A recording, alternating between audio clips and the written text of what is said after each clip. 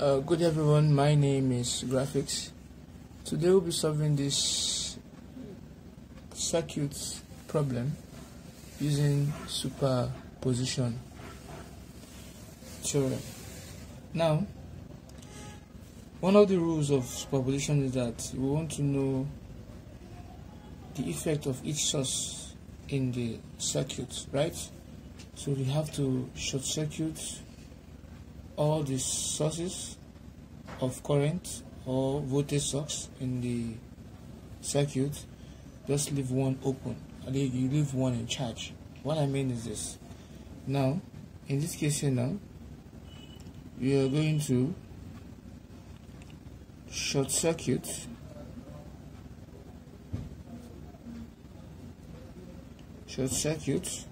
right, the 15 volts voltage source and open circuit the 5 ampere current source. 5 ampere current source, right? So in doing that, we'll have this.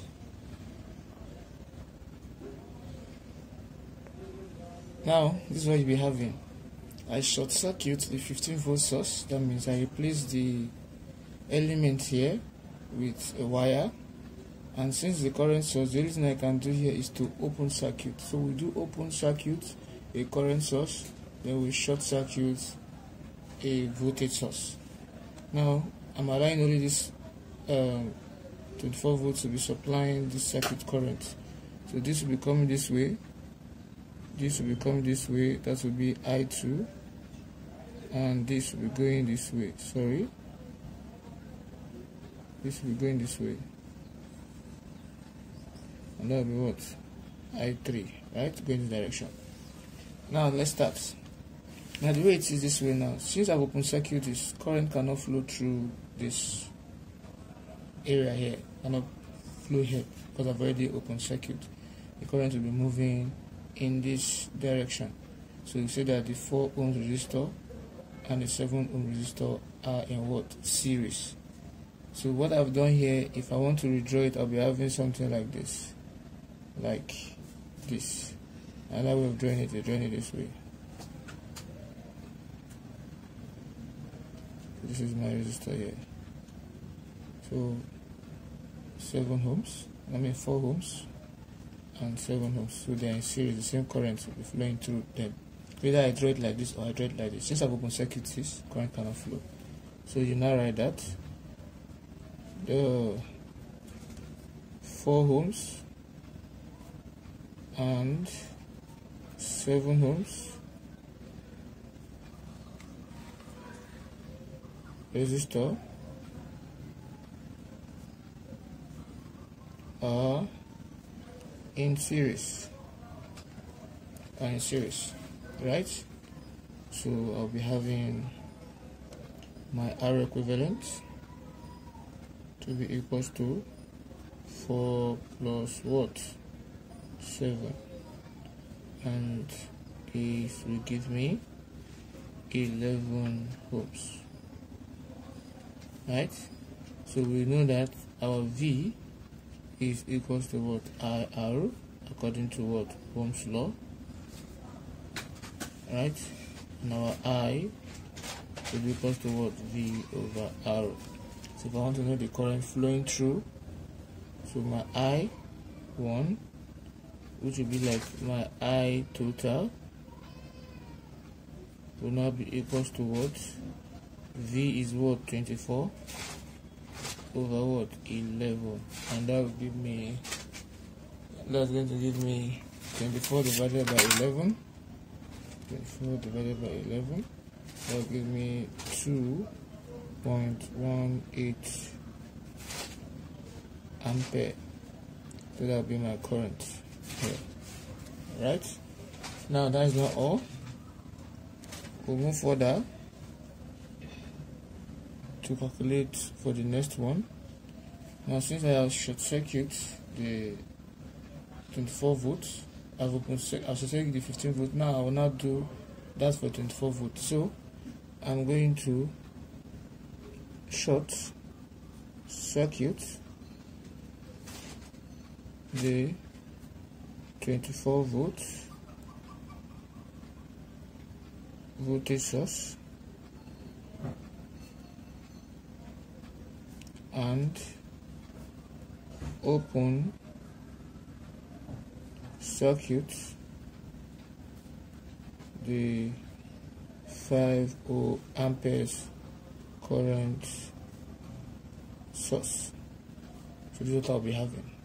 Now doing it this way, we have short circuit the 24 volt source, open circuit the 5 amperes current source, and we're only leaving the 15 volt source to function, right?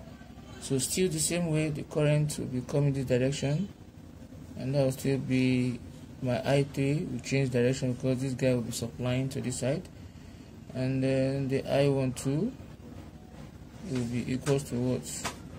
The I3 here, because it's flowing around, right? But current will not flow through here because I've opened the wire here, the circuit here, right? There's an open circuit here, so no current will flow through here. So it means that the 4 ohms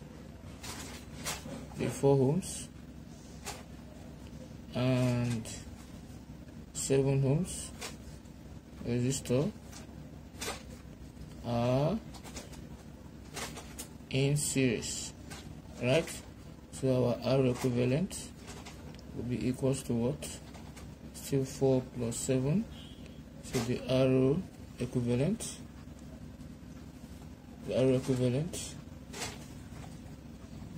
will be equals to 11 ohms, right? So according to Ohm's law, V is equals to IR, which is our Ohm's law. Alright, so and our I will be equals to what? V over R. Now the I here will be I3, which is equals to I total, right? And that will give me the V. What is V? 15 over what? 11. And that will give me 15 over 11. 15 divided by 11. That will give me 1.36 ampere. Now the first guy here will be for this will be prime, right? Then for this will be prime.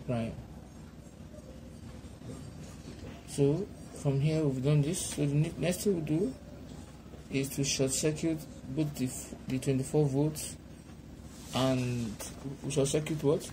Both the 24 volt and 15 volts. Short circuit both of them and leave this operating. So that is our next step. So this is what I'm talking about. Now I'll short circuit the 24 volts and 15 volt voltage source. I replace them with a wire while I only leave the 5 amp current source to what? To be in operation. Now when this guy moves, so the current here is I2 to be going this direction. Then it will split at this instant here. Here will be the I3 and this point will be I1, right? So if you look at this very well, the I total here, I total, I'll call it I total, which is equals to what? I2, and that is prime, right? Just to differentiate them, is equals to what? 5 ampere, right? Now when it gets to this junction here, it splits. So there is a split at this junction. So it means the 7 ohms and the 4 ohms are in parallel, right? So you say, since you say your RA is equals to what? 7 parallel to what? 4. So that means that my arrow A is equals to what? 7 times 4 all over what? 7 plus 4, right? And that will be my arrow A will now give me 7 times 4 is 28. 7 plus 4 is 11, right? So 28 over 11, 28 divided by 11 will be 2.55. We have 2.55 ohms, right? Now if we have it that way, it's now in series with what? 6. It's in series with 6, right? So what I meant is this. If I am to redraw, I will have something like this. This is what we are talking about. This is our arrow A here. So when we calculate them in parallel, we make these two. They become, these two resistors now become 1. So it's now in series with 6. So you can now write that our arrow equivalent will give us arrow A plus what? 6 in brackets are in series. So they are what? They are in series. So my arrow equivalent will now give me 2.55 plus 6. So arrow equivalent will give us 8.55 ohms. That's my arrow equivalent. Now we want to know these two currents that is entering arrow 7 and the one that is entering arrow entering the 4 ohm resistor. So let's see. So calculating for I1 and I3. So we use current divider rule, using current divider rule, right? So now from here, now I want to calculate for the I1 and I3 using current divider rule. So we'll say I1 equals to, now if you come to this point here, this arrow is equals to 7 times 4 over 7 plus 4. That is when they're in parallel. So if I write my I1, I'm going to remove the resistor my I1 is flowing through. Which resistor my I1 is flowing through? It is flowing through the 4 ohm resistor. So when I'm writing this, I'm not going to write the 4 anymore here, right? I won't write this 4, I'll just write I total, right? So all over 7 plus what? 4. So the reason I'm not writing the 4 here, this 4, because of what? The I1 is flowing through the 4. That is, this I1 is flowing through the 4. That is why I am not writing that. So we move forward. Now what is the I total? The I total here, in this case, is given as what? 5 ampere. So I'm going to come. This will be I prime prime prime. So my I1 will now give me 7 times 5 all over 7 plus 4, which is 11. Now 7 times 5 is giving us 35 over what? 11. So 35 over 11, that'll give me I1 to be equals to what? 3.182 ampere. So this will give us prime prime prime, because we're dealing with the third part of it here. So this is my I1 prime prime prime. Now we've gotten I1. So the next thing that we'll calculate for will be, we've done for I1, the next thing we'll be doing will be what? I3, right? So I3, and it will be prime prime prime is equals to Now you look at where I3 is actually flowing through. If you look at this, I3 is flowing through 7. So that means we are going to remove 7 from this. So we'll be writing my current divider rule will be I3 I total prime multiplied by 4 all over 7 plus 4, because that's what you do. You're going to remove, since it's flowing through 7, you remove 7 here, right? You leave the 4 and the rest, so replace this over with the I total. Now from here we move forward. Now moving forward here, we'll be having this now. So my I3 will now give me, my I total is 5 amp here, multiplied by 4 all over 7 plus 4.